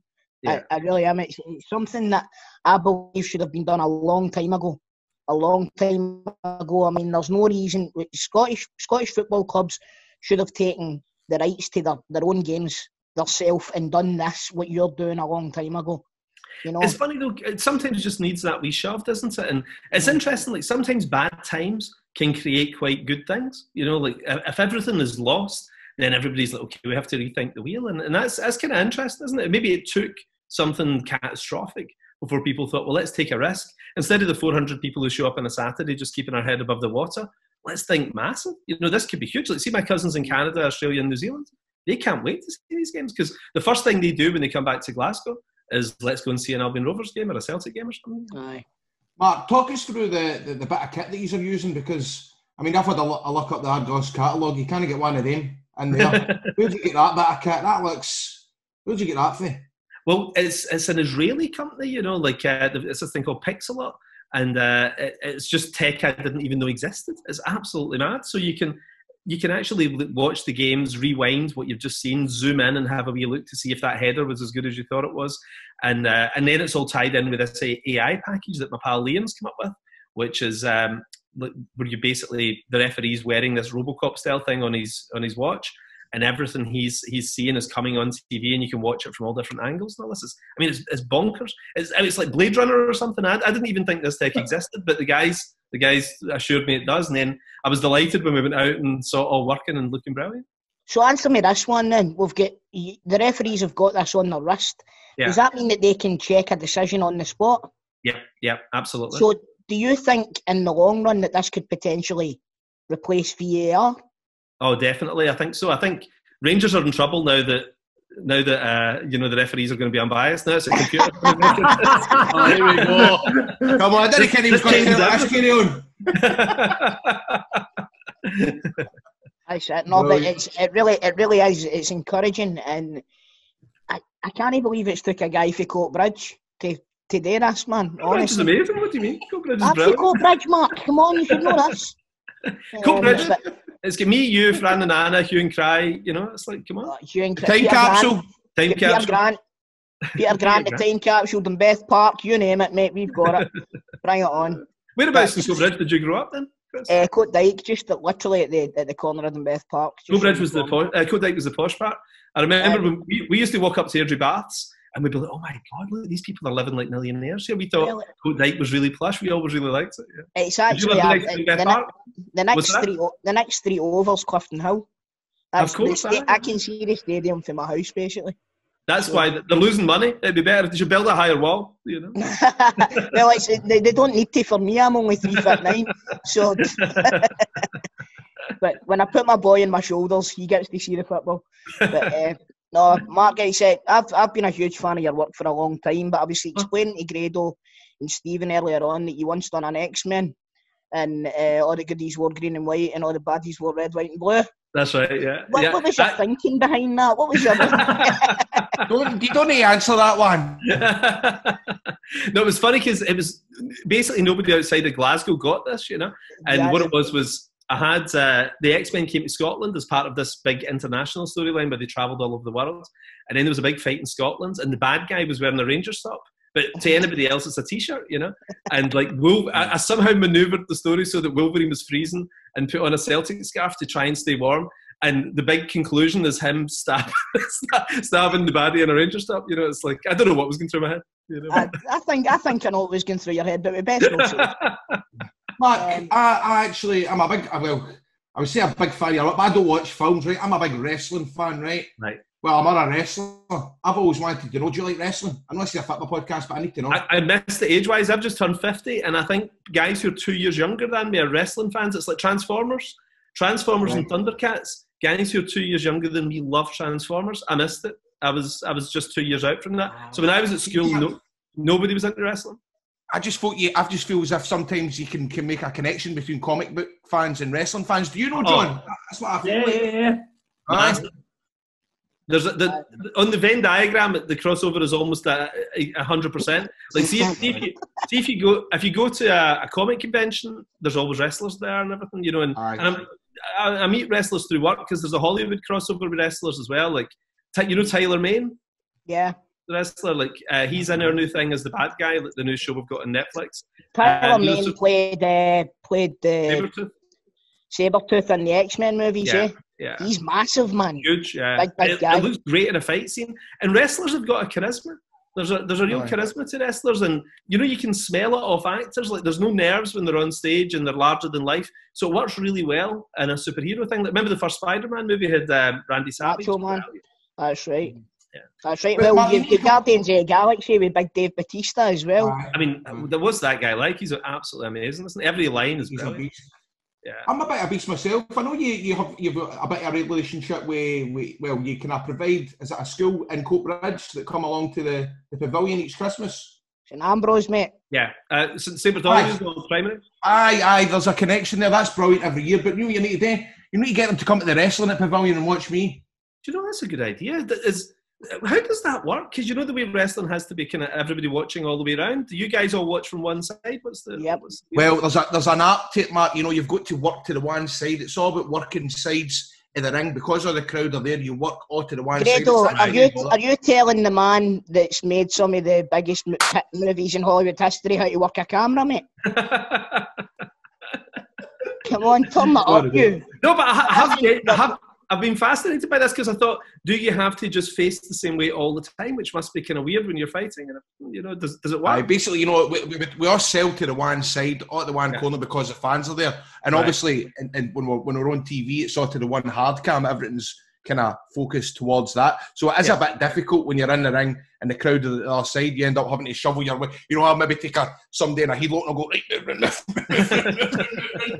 so that the crowd can see it. But I'm going to piss everybody off talking about wrestling. Chris, have you getting me a football questions? No, but I've got another superhero question. Have you ever thought about writing a dwarf superhero and making a movie about him and casting a guy for Coatbridge? You know, Wolverine's supposed to be 5 feet tall. Is that right? Well, Hugh Jackman doesn't want to play him anymore, so. What do you reckon?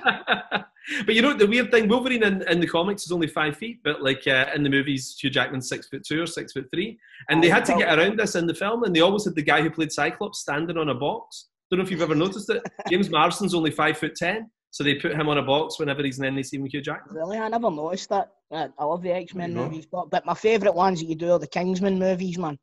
I fucking love them.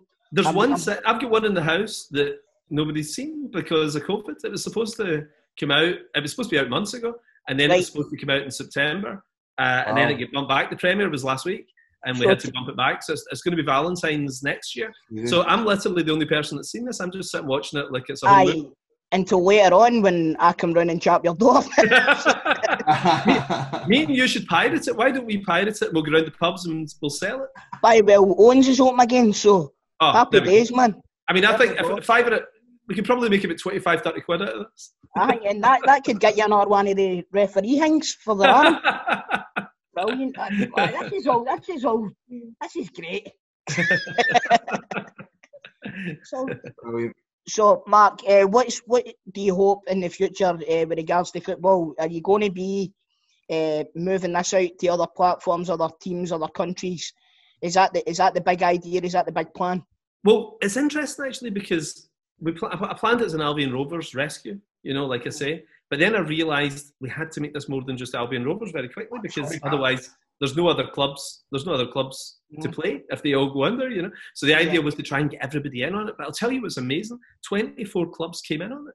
And I thought we'd get 10 or something. I thought maybe over time you would see success and then people get into it. But they realised this is the only option. This is what's going to save us in a second wave or even just another restrictions, you know, where you can't get people in the stadiums. And Albion Rovers, because it's quite quiet, it's actually not too bad. You can space everybody out quite well. You know, but some of the busier clubs in League One, you know, it's going to be a wee bit harder. But like, I've realised that I think it's going to catch on everywhere. I think in England this is going to be big, and I think it's going to be international really, really fast. Especially in this time, I don't think people will waste time either. I think this is going to go mega, and I'm actually not making any money out of it. I mean, because a couple of people said to me, "Oh, is this your company and everything?" I was like, "No, we literally just set this up and we donated cash, and then we're stepping back and letting the guys get on with it." You know, so if it becomes mega, I'll see nothing out of it. But the one thing I will be delighted about is that we still get lower division Scottish football, because I'd hate it. Imagine all the games were just the big games. I love going to these wee clubs, and it's like the Bruins, isn't it? You know, when everybody knows each other in the stadium. I know every single person sitting at Albion Rovers Stadium, and when you're standing waiting on a pie, you're talking for half an hour to somebody. You know, it's nice. You don't get that anywhere else. You know what? I fully agree with you, but Grado and Stephen slag me because I used to go to all different clubs to watch football when I was younger. Yeah. I mean, I've had a season ticket at Albion Rovers for a few years. I've been at East Stirling. I went to Falkirk, Wraith Rovers, Airdrie, you name it. Yeah. I've been everywhere, right? And they two ripped the absolute piss out of me for it. But this is the sort of thing that's going to bring these clubs back to the fore. And I know I keep saying it, but I'm buzzing about this. I really am. I think it's going to be great, not just for Scottish football, but for football in general across the. I think it'll democratise it again, because there is something weird, isn't it? You kind of forget that Celtic and Rangers and all that are just local clubs. They just started as local clubs, and then they grew into these machines, Manchester United and everything. But there's nothing stopping things for just going mental. There could be too much money coming into Albion Rovers soon, which I kind of love the idea of them just making too much dough, you know, and you could, God knows what you could do at the stadium, you know, you could buy some brilliant new players and everything, you know, like within a year, Scottish football could look quite different with this. You know, is this going to be ready to go for the start of this season in the world? Oh yeah, it's operational. It's now operational. I mean, I don't know, you know, the restrictions change every day. I'm not quite sure what's going on, but like there's supposed to be a night, there's Albion Rovers Stenhouse Muir game that we've been invited to watch and just see the whole thing up and running. And they were the two clubs that were kind of at the forefront of this whole thing. So it'd be quite nice. You know, there's a wee bit of it. It's like a twin town, isn't it? Like Stenhouse Muir now feel it our wee affiliate club, and I like them. You know, I'm kind of rooting for them now. I said, but you'll say you can't tell the Stenny fans that because they think that they're a bigger club than Albion Rovers. We know that they're not really right, but they think that they are. You know, so just don't alienate them at the beginning of your lovely relationship, is what I'm saying, Mark. Well, it's funny, I went to see an Albion Rovers Celtic game a couple of years ago, and I always thought of myself as a bit 50-50 Albion Rovers and Celtic. And then it was actually weird because I was obviously in the Albion Rovers ends, and I saw Celtic score 3 goals in the second half, and I actually felt sick. And it was really weird, and I realised I'm about 75%, 25% I'm an Albion Rovers guy. Well, the next X-Men comic will need to have red and yellow outfits in, my man. I'll get it in Kingsman. I'll get it in Kingsman somehow. Make Taron Egerton wear an Albion Rovers strip. Right? That's brilliant. Bring it on. Well, it's funny. We're doing a film with Charlize Theron at some point, and my plan was always to get an Albion Rovers top on her. You know, bring her again. Well, do you know what's weird? Brad Pitt comes out quite a lot. Brad Pitt comes to Glasgow a lot, and you'd be surprised the number of people from Hollywood who hang about, you know. And like Brad Pitt comes once a year up to Glasgow. He absolutely loves it. Really, I did not know that. What's that? Has he been in the football? Oh yeah, what he does is he jumps on the train. He's usually in London for something. He'll put on a baseball cap and a pair of sunglasses, come up to Glasgow, spend 2 or 3 days just bumming about. I'm sure I seen him in the Broomloan front last year. I knew it. Right. Do you know? Listen, Grado. Do you know how Brad? Do you know how you know that Brad Pitt's a Celtic fan? How's that? Because he looks like one, mate. I thought I seen him chatting Royal Britannia with the Union Bears last season. You wouldn't know the words, but listen, Mark, I know that you're going to be pushed for time, mate, and I really appreciate you coming on the show. Oh no, it's been a great eye opener, and again, for a guy for Coatbridge to have brought this to Scottish football is a huge shot in the arm, not only for Scottish football but for football all over the place. So thanks again. Coatbridge is Scotland's secret weapon. Coatbridge is Scotland's secret weapon. It's like, it's funny, no matter where I am, I always love to go back and get a wee recharge. And my wife used to be baffled by it. She's from England, And she's like, why do we keep going to Coatbridge? And now she loves it. And I even take her to Airdrie sometimes as a wee treat. We go to the Cosy Cafe in Airdrie. So I'd say we're in the Cosy Cafe twice a month in Airdrie, which is brilliant. The Cosy Cafe is halfway up that hill. West George Street, yeah. Or West Bridge, South Bridge Street. South Bridge Street, that's right. Yeah. I used to South Bridge Street? Yeah. South Bridge Street, did your fella know one up there at all, no? Shut up, Grado. Right, Mark, me and my dad had pubs all over the place. You remember Enigma? Yeah. Right, well, I took that over and changed it to 24. My dad had the Argyle Bar. No way. What years did your dad have that? Well, we've got a friend in common. Jerry Diamond was round at my house watching the game the other night. Yeah, he's one of my great pals. Yeah, and I was just telling emailing him earlier on. I was telling him that you were coming on the show, and right. So he says not to piss you off because you've got a lot of stuff to give to Scottish football, and I think you're proving that so far. Would you reckon, Grado? Absolutely. I can't wait to get it all up and running. I think it's going to be fantastic. As told you said earlier on, there's so many different opportunities. I even think as well with the fans, because you said it's like going to the Bruins, getting the fans involved as well. Now you have Arsenal Fans TV. I want to hear Ayr United. I want to see Ayr United fans on Netflix talking about football. That's total entertainment.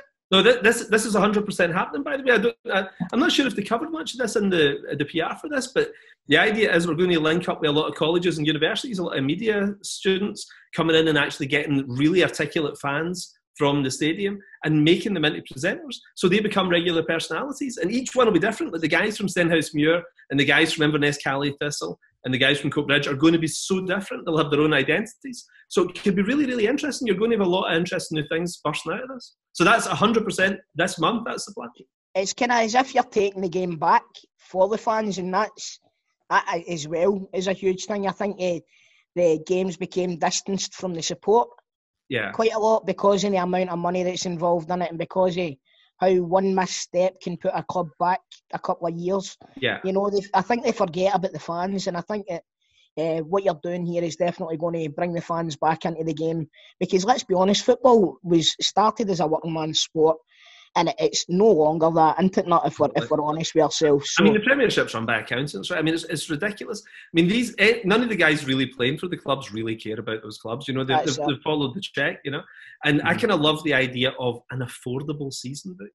Imagine people being able to afford to go with their kids to a game. Like everybody I know who takes their kids to the games are pretty well off. You know, like guys like my dad could never have afforded to take us at the prices things are now in the Premiership, you know. Whereas I'll be that because Jerry Diamond took his two boys to every game, so he must be hell of a well. He's pretty rich. but I mean, kids get in for free to Albion Rovers quite a lot. There's a lot of deals they'll pay £1 or they get in for nothing. That's kind of the way it should be, isn't it? The seats should be filled with local people who just love it. And I love the idea of wee guys being into their hometown team. I mean, what could be better than that? You know, like when I was growing up, a lot of East End guys supported Celtic. Guys out Rangers way supported Rangers and everything, you know, like your local club, you should be able to walk to the game, you know.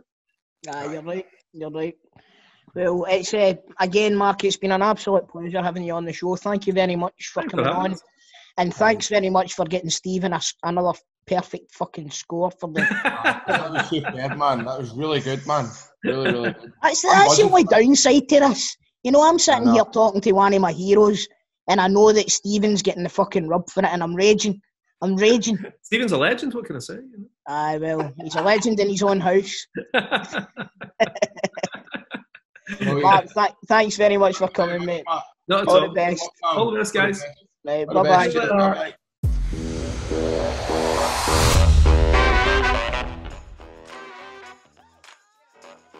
What do you think of that then, Grads? I know we're missing Stevie, he had to boost, but I think it's been a productive day today. Definitely. I think talking to that guy, because like before I listened to him talk, I maybe just thought that he's just supplied them with some cameras and all that. Oh. But in actual fact, he's got his fit right in the door with this. He's really wanting to get involved in it. So right, in case you're wondering, ladies and gentlemen, that guy that Grado's talking about is Mark Miller, one of the greatest comic book inventors, and the man that's pulling Scottish football for its bootstraps back into the fucking 21st century. Right, so that guy, Grado, give him his name, put some fucking respect. Who's he ever pinned? fuck me. Don't be a mark. I'm glad to see Stephen's gone, so the wrestling chat starts. Stephen's at the room. Welcome to Wrestling Daft. I'm your host Christo. I'm here with Grado. I'm replacing Rob Forms. But we've got the same haircut. Brilliant trip. Right, listen, Rob Jones, brilliant as well. Very informative, speaks very well, very articulate. And obviously had a sterling career at Hibs and other places. But I've enjoyed it this week, man. What do you think? It's been good, man. We've had a Hollywood guy on, we've had Rob Jones, but what we haven't had is a certain story about you, possibly. I mean, you've touched on it before, but you've never managed to get into it. I think today, I want to know about that time you nearly got in Big Brother. Grado, Stevie's not here, mate. I can't do it without him. Right, fair dues, mate. Right, okay, we hear the Alan Coombs story again, though. I think that's fucking funny. Is that funny? Was it that bad? It wasn't bad at all, mate. I was on Tinder because I thought he was going to jump into a crowd like that Hamburg player and give you a down. Booms! Right, I'm off before he's. I want to go watch the Rangers. What channel are they on? Rangers TV. You've probably got yourself a membership already, big man. Just take your details in.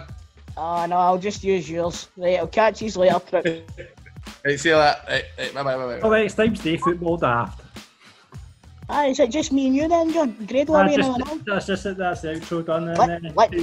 Let's do something that none of the two of them know about. All right, okay, Right, what can we do? Hey, let's put it out to the listeners, right? If you had to, what one of them would you winch? Would you winch Grado or would you winch Stephen? Oh, that's a good question. So, they're both away. So, good one. Who would you winch? What's that lassie for G1 claims called again? Nicole. No, not Nicole. No, Nicole. I'm only joking. No. Right. I would. You know what? I'd give them both a big hug, but my girlfriend wouldn't be too happy if I winched one of them. I'm going to be honest with you. Yeah, but you've got to choose one. You're making the listeners choose, Chris. You've got to choose one. I tell you what, I'll put it out to the listeners, and if we get enough answers for this, then I'll give you my answer next week while the two of them are on the show. Right, okay then. So let us know who you like to winch, Grado or Stephen, and then we'll find out who Chris wants to winch. I'm going to put my cards on the table and say Grado just because of the height. Well, that's a good point. I might need to go for Stevie so that I'm not on my tiptoes too much. True. You'll have to have a think about it and you can let us know next week. Right, okay, doke. I'll do that, mate. But listen, thanks very much. We've had a great fun this week. Absolutely. All the best tricks. Audio Frontier.